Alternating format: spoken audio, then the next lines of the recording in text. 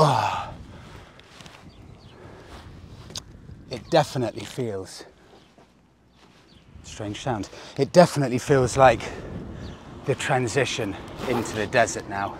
It's getting more and more arid, less and less trees, and I've decided, I know I said at the end of the last video, I may do one massive mission directly to the Sahara, but that would have been, in reality, I checked, 8 hours. And there's so much stopping because it's all so fascinating, it probably would have taken me about 13 hours. So I'm splitting it into 2. Today I'm riding to the northern tip, right at the start of the Atlas Mountains, in a town called Ouzoud, or it may just be a tiny little village. I'll stay there for the night, and then I've got what will probably be the final ride through the Atlas Mountains and to Ouzoud, which is the town that's the gateway to the Sahara. So I think 2 more days riding and I'll make it to the Sahara. So today is a 3-hour ride and it's about 150 kilometers. So tomorrow will be the longer of the 2 days. But everything's cheap here in this bit of Morocco. Hotels seem to be fairly standard. £25, £20 a night, something like that. I think my one tonight, I've got a 2-bedroom apartment for about £25. Food prices, yesterday evening, to give you an example, and you may wonder why it's such a weirdly large amount to eat, because I didn't eat at lunchtime. I had to basically have 2 meals worth of food in the evening. I had a pizza, I had lentil soup, I had salad, I had freshly squeezed strawberry juice and water. All of that, £8. Everything's brilliant value. Empty roads, stunning weather. It's amazing, really amazing, you know, waking up and just knowing that you're going to hit these incredible empty roads. Oh, I love it.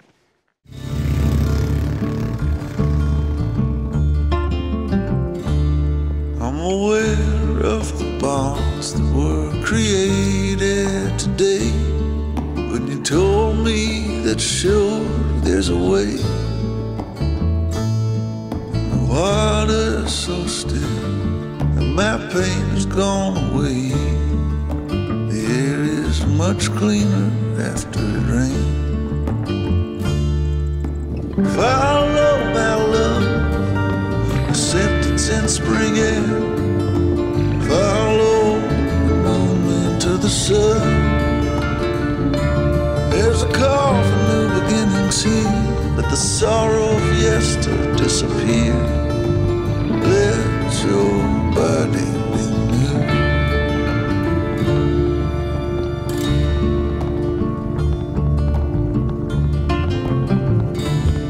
I'm a wanderer of the soul. Before the end I plan to behold, but I know I'll lose myself along the way.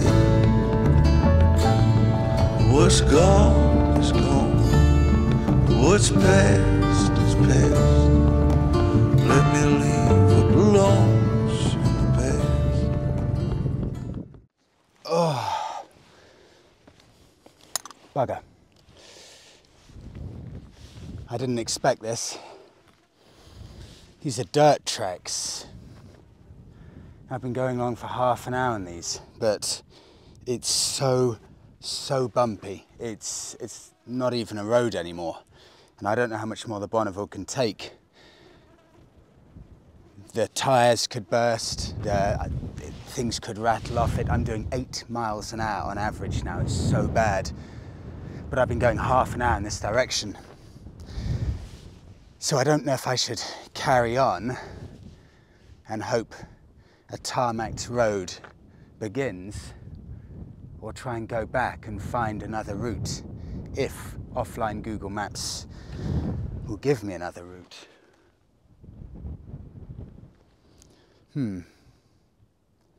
This is tricky. I genuinely don't know what to do. I don't think the Bonneville will survive 108 kilometers on this road. I think it will die if I carry on too much further. Okay. I'll think for a couple of minutes. Okay. Decision made. I'll have to go back. I have no idea how long it could be in that direction. So a good half an hour back that way, and then try and manually find bigger roads in the rough direction of Ouzoud. Here goes.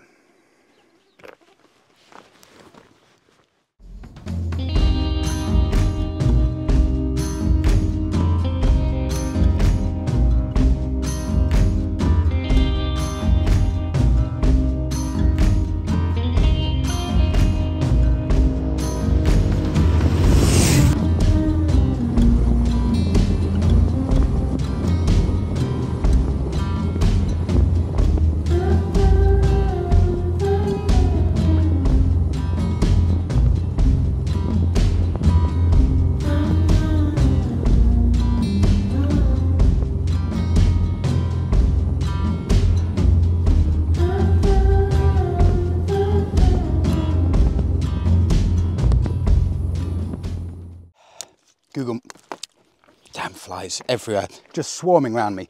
Google Maps luckily came to my rescue.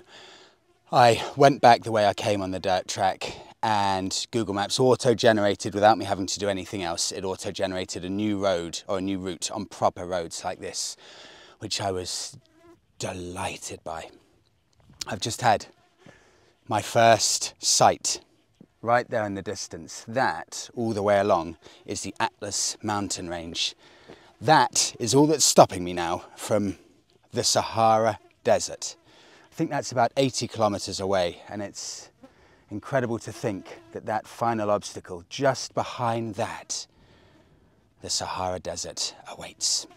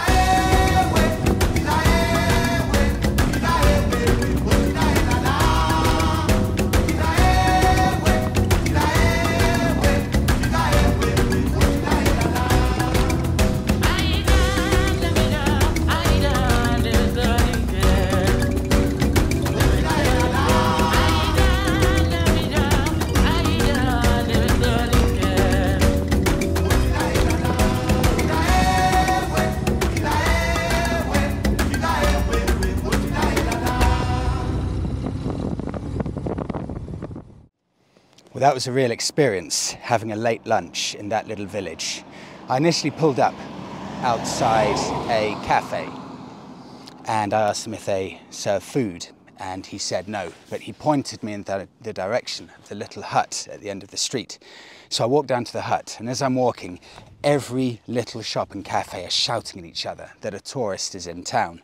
So while I'm poorly communicating what I want to the little food seller, taking about 10 minutes, people see I'm struggling, so after a while there are about 8 people surrounding myself and this food seller, trying to help explain what I want, although their English is as bad as my French, so it was almost completely impossible. So after 10 minutes, we all agreed that no one had any idea what the other were talking about, so they just started cooking me stuff. They showed me the herbs they were using, and we just agreed that they would start cooking. And it was very nice, but a real experience. They are such a curious bunch, the Moroccans, always hospitable, always curious, always enthusiastic. Trip update. Well, I've entered maybe the precursor of a mountain range to the Atlas Mountains, because I've been going for about 15 minutes in this steep ascent. And now I can see I'm about to head back down, and there's a level plain in the distance there. I think that's where I'm going to be spending the night. And then you can see just in the distance, I think that will be the proper Atlas Mountains. I'm still 45 minutes away though. It's taken way longer than I thought it would.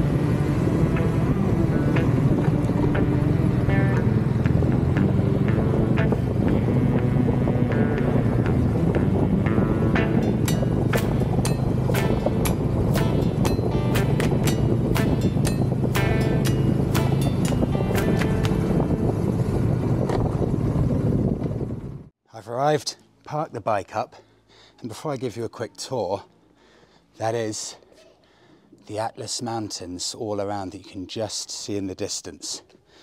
So secure parking, this is about £26 for the night. Family-run business, this is their house. I was greeted by the son, who's got to be about 11 years old or so. Come through here, there are plenty of different rooms. One is the family house, or the family room where they live. This is mine, room 1.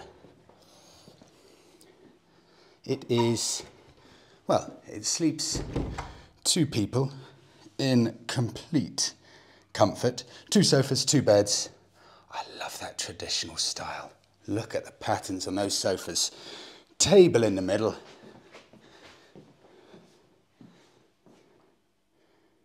With a TV. And coming through here, bathroom. Kind of bathroom slash, where's the shower? Oh, that's the shower. So it's a wet room as well. And then, I'll be completely honest, I don't think I'll be cooking, but this is the kitchen area with a stove.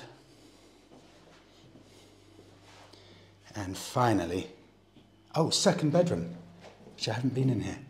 Second bedroom, so it actually sleeps 4.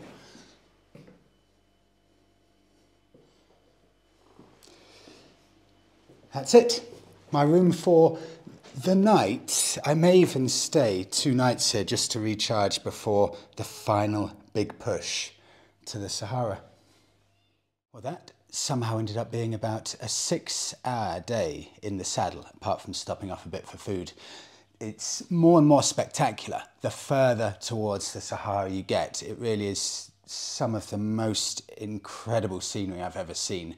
You don't get any fatigue at all on the bike. I don't think I've ever experienced this before. Because it's so spectacular, you're in awe for every single mile that you're riding. I have never once felt even remotely tired doing this journey so far.